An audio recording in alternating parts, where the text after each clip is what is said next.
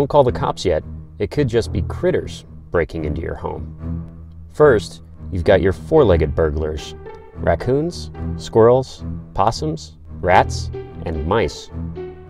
Raccoons will do anything to get into your attic, walls, or chimney.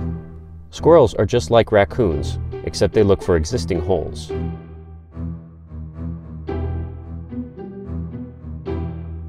Rats can get into your house from tree limbs as well as the ground.